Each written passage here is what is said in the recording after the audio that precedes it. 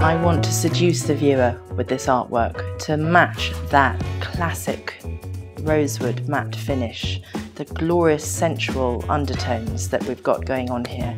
And I'm completely fascinated by the golden age of Hollywood, that filmmaking genre where they put the protagonists together and they play on power and life, those struggles between masculine and feminine. I just absolutely love that genre.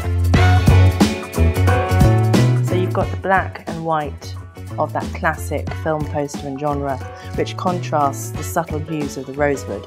Then you have exactly the right hues of red popping out, which again complement the rosewood.